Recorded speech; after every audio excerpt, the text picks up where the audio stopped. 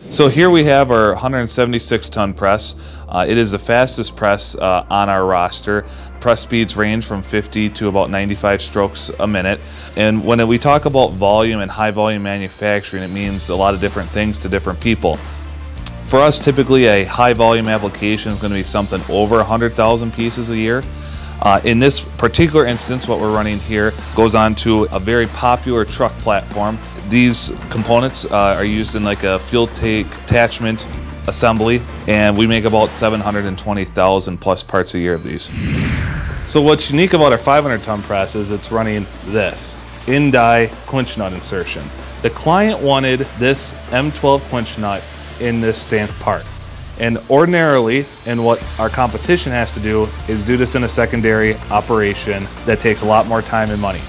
What we did that makes us different is that we do this in press through the use of a in-die nut insertion unit that drives the nut into the part. It's fed from a bowl feeder, and the repeatability on this is incredible. You can continually run this 20-25 strokes a minute. Every single part's coming off with a clinch nut inside, very repeatable. We measure the torque and push out to make sure it meets the requirements for the assembly and takes a complete secondary operation out of the equation. So if you want to play with the big boys, you need the big toys. This is our 1,000-ton press right here, our newest press edition, 144 inches by 84 deep. Again, up to 1,000-ton capacity, allows us to do large parts like you see right there, in addition to other lower volume but large parts that we have here. So our largest press right now is a 1,000-ton press, but in talking with our customers, their needs are continuing to grow.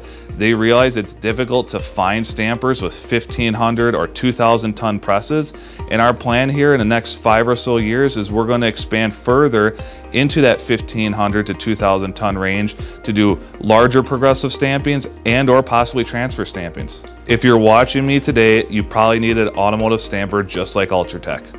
If you're happy with your current source, that's great, but you don't know what you don't know. I guarantee you when you come in here and you see our people, our processes, our equipment, our tooling, you just might switch. Because your biggest concern is to have a great part at the right price.